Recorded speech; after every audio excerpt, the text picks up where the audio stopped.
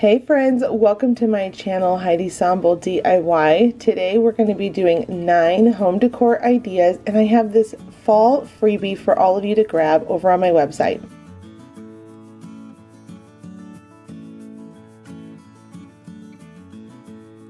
This DIY is super simple, and we're going to be using this fall freebie that has these beautiful sunflowers on it. We're going to use an old food can, a sunflower, and then a piece of foam. Start by cutting out the size of the printable that you would like. I'm going to use the smallest one since I'm using a small food can. You can also use these printables in a frame or in any other kind of project that you might want to. Add some E6000 to the corner since we're going to be putting this on a metal can, and then a little bit of hot glue around those edges just to make sure that it bonds quickly. I like to do both because this is going to add a nice bond. Since we're going to be putting it on metal, the hot glue itself would just pop right off. So I'm going to go ahead and rub that down, and while that all locks into place, I'm going to get this piece of foam and go ahead and cut out a piece that is going to be down to the right size to fit into the can. Once I've got that cut out and I know that it fits, I'm going to go ahead and add on some E6000 to the bottom of my foam piece, as well as some hot glue. And then I'm going to just put that right back down in there and make sure it's nice and secure and glued to the bottom of the can. Now we're going to take this can and we are going to make it look really rustic. I'm going to just take some brown paint and I'm going to just tap all along the edges of that printable. And I kind of go back and forth between the pressure of adding a thick amount of paint to a very light dry brush of the paint. This is really going to add that rustic look to it. Then I'm going to lock it all in with my heat gun. The can will heat up, so be careful with touching the can when you're using a heat gun. And then I'm going to take my paintbrush that I used earlier, get off a lot of the paint, and now we're just going to dry brush on around the rest of the edges of that printable. Now it's time to start inserting your sunflower, and I wanted to have a nice long stem like you would see out in the garden. I'm going to add a black and white gingham bow, and then I'm going to just put that right where the leaves meet up on the stem.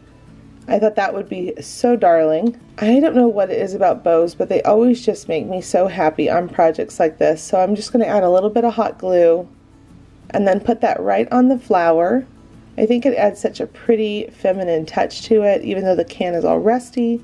And then the last thing I'm going to add on is a little bit more hot glue, add in some of this Spanish moss, and tuck it down into the can.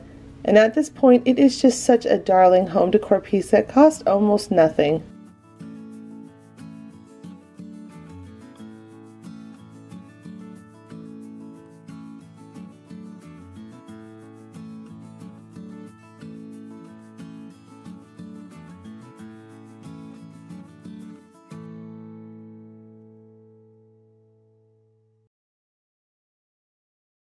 This DIY is a little more labor intensive, but we are going to be making a wooden truck. Now trucks can cost so much money, but these are all the different sizes we're going to need of pieces of wood. I'm going to put all the measurements down below so you can grab that all. And then we are going to start by sanding down the edges of our blocks, making sure that there are no splinters on it. Once those are done, we're going to take the engine part of the truck, which is the longer piece, and we're going to take the top part of the truck and we're going to find the center of those 2 blocks and drill down because we need to put a screw through them.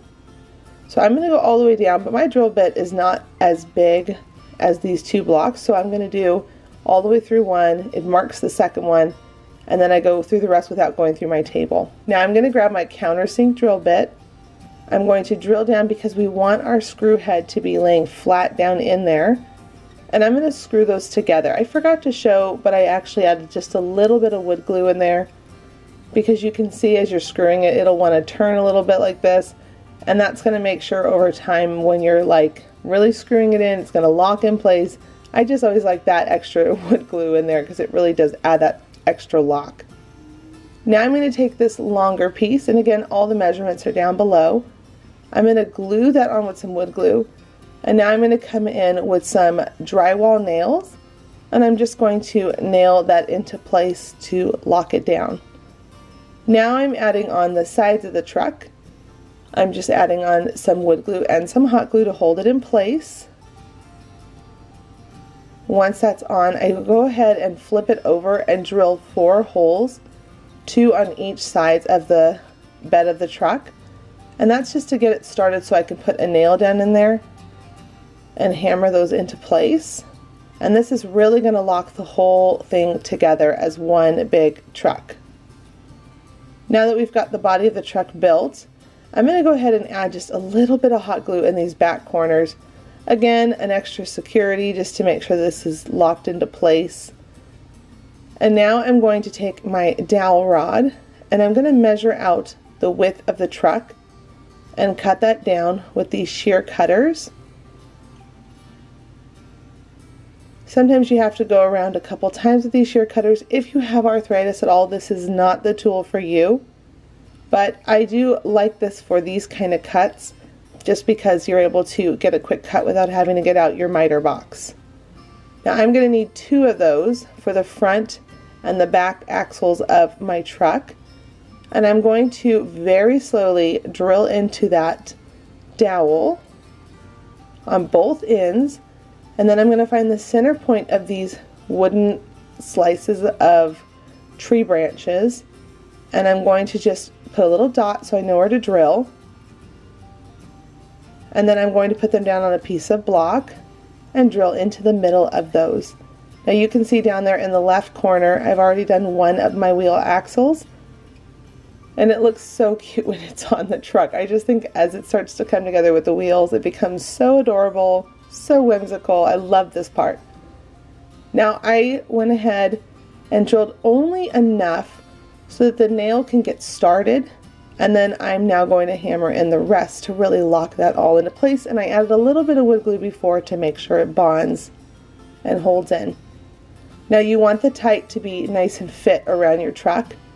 So I'm adding in a little bit of glue, and then I'm going to roll back my wheel onto the truck, and that glue will lock it all into place and it will be a nice fit.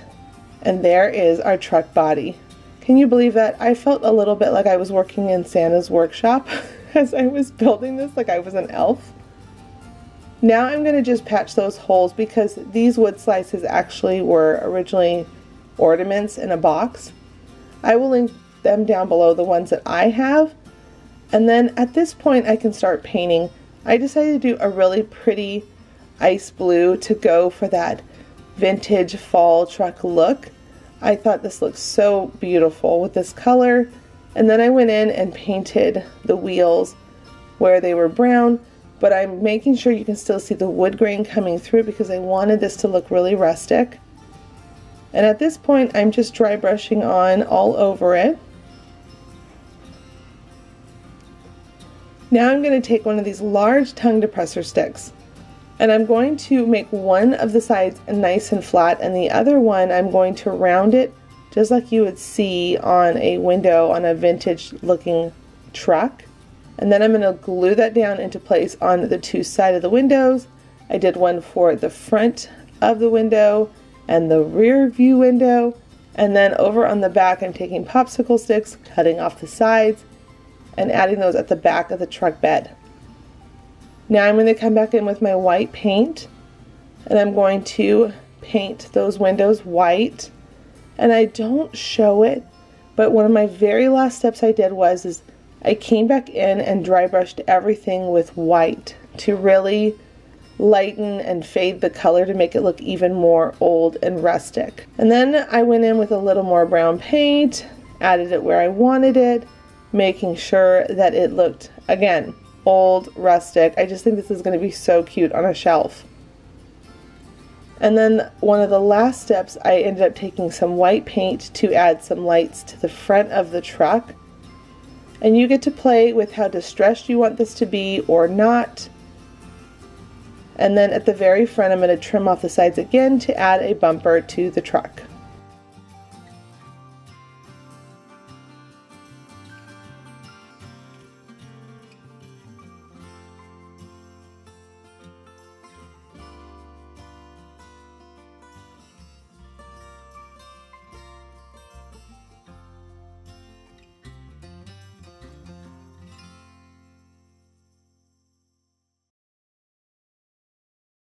For this DIY, we're going to be using some of this fabric, 3 pieces of wood cut down to size. I will put the measurements down below. Some of these branch wood slices, and you could honestly just go out into your yard and find a thick branch after a storm, and then some berry garland. Start by sanding your wood down to make sure there's no splinters anymore, and then go ahead and give it 2 coats of white paint. Then I went into the top with my drill bit and I drilled out a hole, and I'm going to do the same thing to my branches because we want to make sure they're not going to just pop off. I like things being locked in and put together properly, so over time things don't just pop off because we've used hot glue. Now I'm going to be using hot glue, but you could also use wood glue. But you're going to see how I drilled my holes in both of the ends. Now I'm taking a shish kebab stick. I'm going to cut that down, and I'm going to pop that right in there to make sure it's the right length. Put on my topper branch for my cute little pumpkin I'm making here. And this is really going to allow it to hold so strongly together. And again, you could use wood glue with this, but I'm just using hot glue because it works really great as well. And then I push that right on top, and at this point you can go ahead and distress it. I'm going to take some of this gingham fabric, and you can use whatever color you want, but I'm going for a very neutral look for these pumpkins. And then I'm just going to rip off some fabric, cut it down to size, and tie that on as a knot. Hey, and if you haven't already, please do give this video a thumbs up. It really does mean a lot to me. It helps out my channel, and it helps this video be seen out there on the YouTube algorithm, and it helps other viewers find it. Then the last thing we need to do is just add this bead garland, and it's ready to be displayed in your home.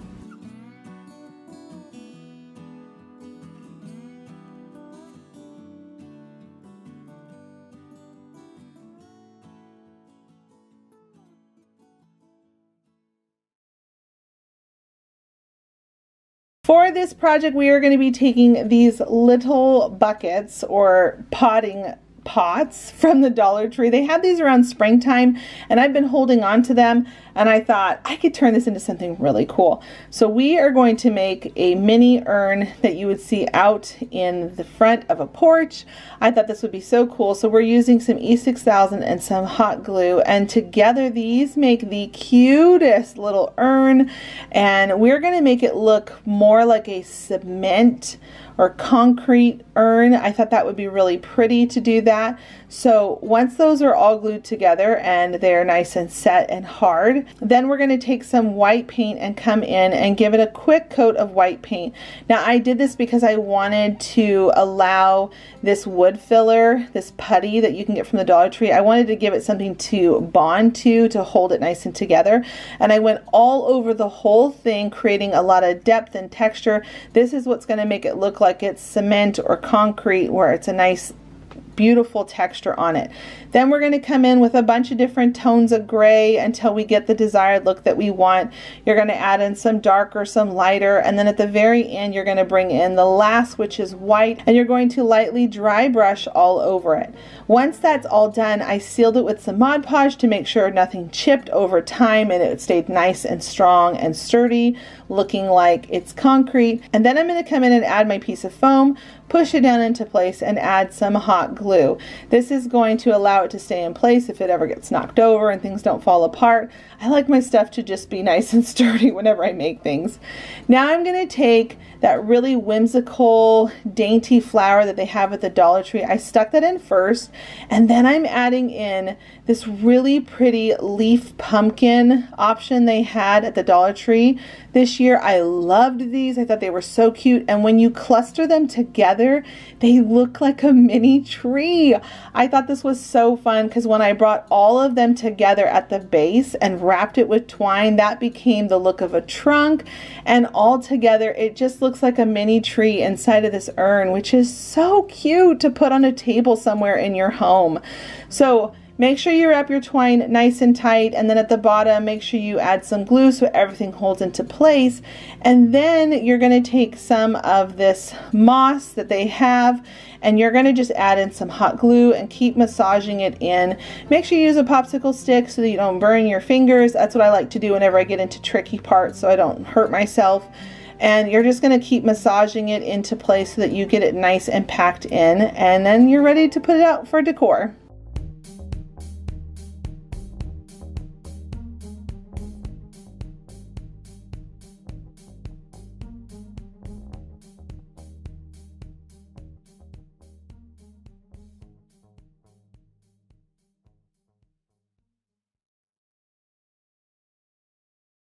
For this home decor craft, we are going to be using this thrifted tray that I found at the Goodwill. I ended up getting it for 99 cents. Now, I know a lot of people were looking past this because it looks like they put a double tag on it to mark it down. And people just add some paint. I loved this beautiful lace punched out metal decor around it and knew that this could be turned into something so special. So we're going to start with black paint first. And I'm going to spray all over this part of the tray. Then I'm going to make sure that it's really dry, because before we put down the tape, we want to make sure we're not going to peel up any old paint. So really let it dry. And now I'm adding on some eyes, a nose, and I'm also going to add on a smile, because I'm going to turn this into a really adorable pumpkin tray. If you didn't know, my birthday is on Halloween. While I do not do the creepy, ghoulish side of Halloween, I do like a friendly pumpkin face in my home. And so I'm going to just draw out this smile on some pieces of painter's tape, and then I'm going to cut that out and place that down. Now remember, you could also do your monogram. That could be really beautiful, or any shape that you would want to. Once you've got your tape down, you're going to go ahead and spray on with the color that you want, and I'm going to go with this really pretty pumpkin color, and I'm just going to put on a couple coats, making sure that there's no drips. You want to make sure you're going back and forth with very thin coats. I think I did about 4 coats to really get that look. Then when I was done, I went ahead and peeled back the tape.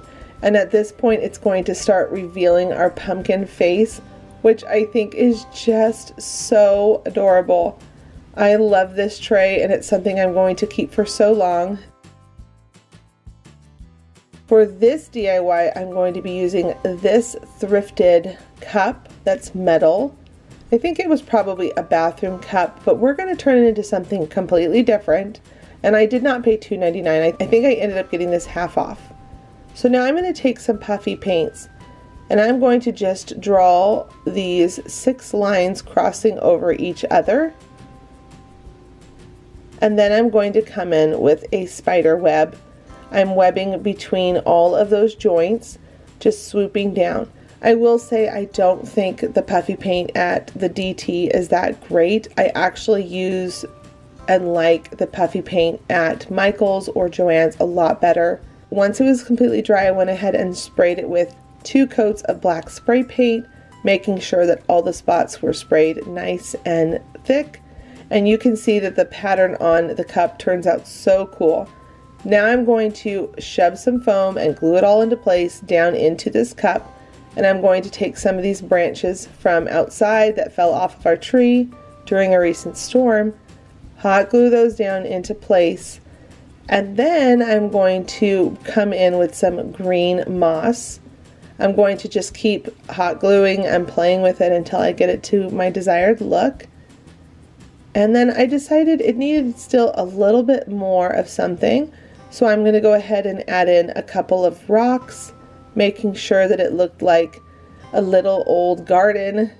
I just think this turned out so cute. And again, I don't like creepy stuff, but I thought that this was just the right amount of a touch of Halloween or fall time when the leaves fall off the tree. You can always ditch the spider web and just do the branches.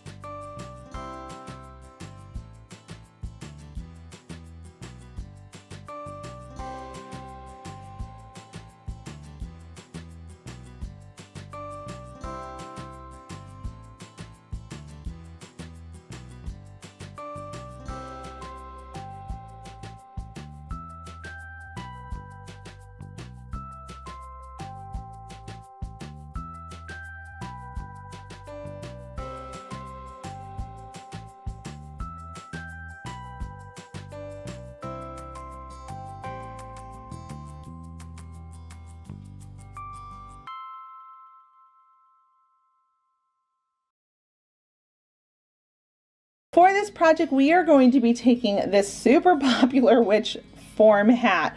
I have seen many people trying to find these, and I've seen a lot of friends also using them and turning them into hats. But we're going to turn ours into a cornucopia flower front door decor piece, or it could also be like a bundle of flowers, however you want to look at it. But we are going to take it and cut it apart. We're going to take off the rim of the hat. We don't need that part. And then it's going to want to break right here on this piece. If it does, it's not a big deal. You're going to just take some twine, glue it, and wrap it around until it holds those two pieces together. It doesn't have to be perfect because it's going to be covered up by the burlap, which we're going to be using next. So now at this point, go ahead and take out your burlap, and you're going to just start gluing it around to create that cornucopia look. And the cool thing about this wire, you can also bend it and shape it and twist it however you want to make it look where it's more of a curved look. I just kept mine straight, so this is why I'm saying that maybe it looks like a bundle of flowers too for the fall time. It's just whatever your preference is and what you think, but I was going for a cornucopia. I like how it turns out. I'm going to take this really pretty mesh brown color, and I wrapped it all around to give it that woodsy look on it. This part is so quick, so fast to create it. This project seriously took me maybe like less than 10 minutes to do, and it's so beautiful at the end to put out on your front door or somewhere in your house if you want to hang it up. And then what we're going to do is we're just going to stuff it with the florals that we like. So many pretty florals this year, and I had so much fun mixing and matching all of these different colors, bringing them all together to create a really soft farmhouse look to my florals. I didn't want anything harsh in here. I wanted it to look like we would see natural fall colors out there, where it was a lot of creamy brown tones and some ivories, and I'm just bringing it all together until I get the look that I want in my florals, making sure that I cut apart the flowers versus trying to just stick the whole thing in as a unit where you see that plastic stem. You can actually see one over to the right by my twine. I don't ever like putting them in like that. I like to separate them. Then we're going to take that really cute burlap bow that they had where it's got this pattern on it, and we're going to just glue down the first one, and then on the second one we're going to cut off the tails, and we're going to add that right onto the bow to make it look more full. And then we're going to bring on the two tails and glue those into place to make a really pretty bow to complete the look.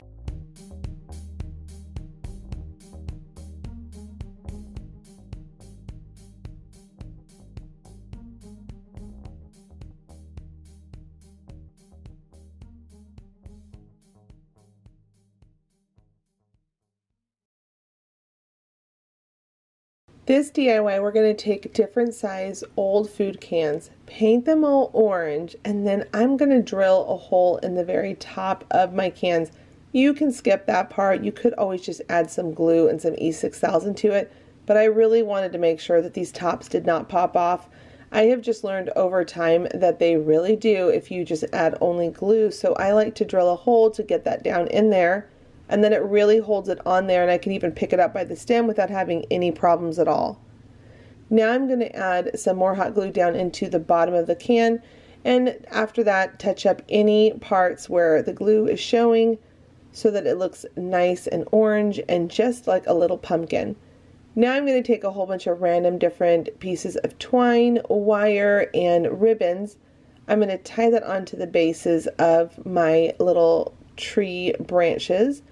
And then I'm going to just play with them, curl them, do all kinds of fun, cute little things to them to add all that texture on top to make it look like a vine. I love this part. I think this part turns out so cute, and it really adds so much to these little pumpkins. So just play with them. You could even put a bow or whatever you want, and you can see here that right now I'm curling up that wire because it makes it look like the little curly vines on a pumpkin. If you've ever grown pumpkins yourself, leave a comment down below to let me know if you've ever grown some pumpkins. And then the last, I'm just going to sand down these cans, and it's ready to be displayed as a trio, and I think they're so cute.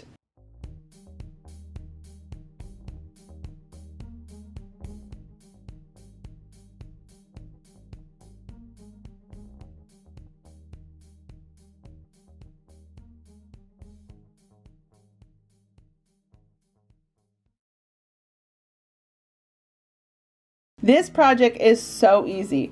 Now, I know a lot of us picked these up when these were first brought out, so I don't know if it's an item they're carrying all the time, but I picked it up knowing that this jar could be turned into a cute pumpkin fall Halloween look, and you can do whatever colors you want. I decided to go with white on mine, but it could also be really cute if you painted it orange as well. And I'm just going to go in with a couple coats of my paint color that I desire and just follow along that line, and once it's dry I'm going to sketch on the face that I want, a nice happy pumpkin. And once I've got all of my lines all in place, ready to go, I'm going to come back in with an angled brush and I'm going to paint in the eyes and the smile, and you could add a nose if you want. I decided not to add a nose. I don't know why. I just liked him more without him having a nose on it, and I thought that this was so sweet. And just take your time on your corners. If you make a mistake, it's not a big deal. You can always just touch it back up again because we're working with paint. Always let it dry if you want to do a touch-up. Let it dry first really well and then go back in and touch up any lines you might have accidentally gone over. Then at the top, to give it some more detail so it's not so plain, I added some twine and then little pieces of fabric cut into triangles to make a banner across the top. I thought this was a very sweet, whimsical touch to put at the top of this mason jar pumpkin. And then to finish the look, I added on a couple of twine bows on the sides to make it look so whimsical and fun.